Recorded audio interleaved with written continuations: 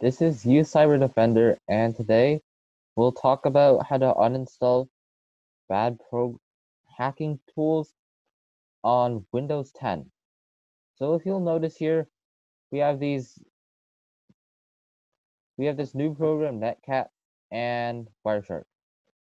So Wireshark is a tool that's used to intercept traffic, and Netcat is a tool that provides TCP connection, and both of them can be considered hacking tools.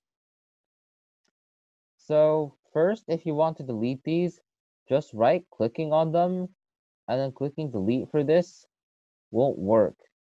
Because if you'll notice, there's a small arrow on the bottom left corner of each one. And that arrow means it's a shortcut and not the actual file.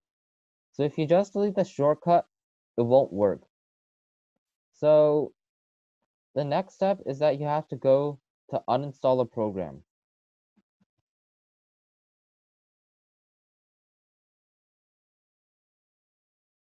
So if you go here and scroll down, you'll find Wireshark over here. So once you click this, you can click uninstall. So you want to allow it to make changes on your device, and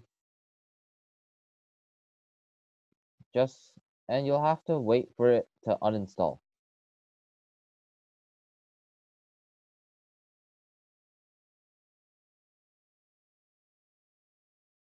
Okay. So if you look in here, you'll find that you can't find Netcat, which is the second one. So if you want to uninstall that, you'll need to look into your files. So in order to go there, you should type File Explorer. So you should need to look for the folders in. So in this case, it's in downloads. So if you look at this folder, this is the Netcat folder. So if you delete this folder, the Netcat should be gone. So that's it for today.